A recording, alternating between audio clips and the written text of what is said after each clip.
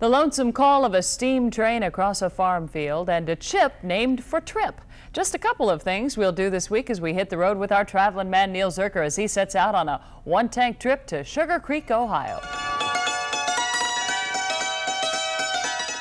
Sugar Creek is a mixture of early America and old Switzerland.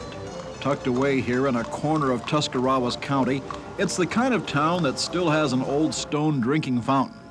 A place where the Swiss heritage even carries over to such things as gasoline pumps and even the public telephone booth.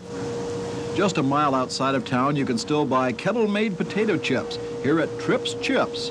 You're invited to tour their one-room factory. You might even find Trip and his brother JP helping out. Each of the boys has a potato chip named after him. Their mother claims people love their potato chips because of the way they're still made. We fry everything in cast iron kettles. By the way, while you're here, you can buy a bag of hot chips right out of the kettle. There's another new addition to the countryside here, Beachy's Country Chalet Restaurant, where you can sample both the local Swiss and Amish foods. All of it made from scratch in the kitchen of this sparkling new eating place.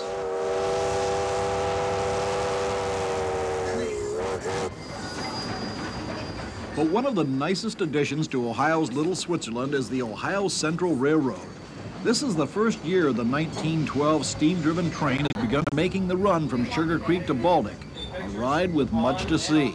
You go through some floodplain areas. It offers a beautiful variety of wildlife. Plus, we have a lot of the farmlands, much of which are owned and operated by the Amish. You can see their horses in the fields and their buggies along the highway.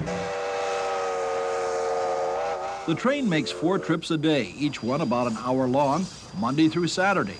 They do not operate on Sundays. No reservations are needed. Simply stop in at the Sugar Creek Railroad Depot and purchase your ticket for a ride on a bit of America's past. And best of all, it's just a one-tank trip. I'm Neil Zurcher, News Center 8 in Sugar Creek, Ohio. Guess what? Neil came through.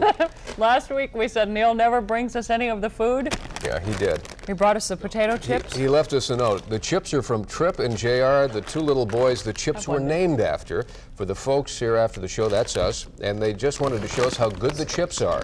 And the fly swatters were given to him on the trip he went to the flea market. I guess these are flea swatters, then, yes. Right? Okay, Neil, thank you. Yes, thank you very much. And the chips are mighty good. They certainly are. Now we know what we're having for dinner. Stuff gets here, but we never get it. It gets intercepted. I think it gets sidetracked to Neil's home sometimes. We're going to guard these. That's our news at 6. The CBS Evening News with Dan Rather is next. Thank you for sharing your time with us, and we hope to see you right back here tonight at 11 when we'll be stuffed with potato chips. Have a good evening.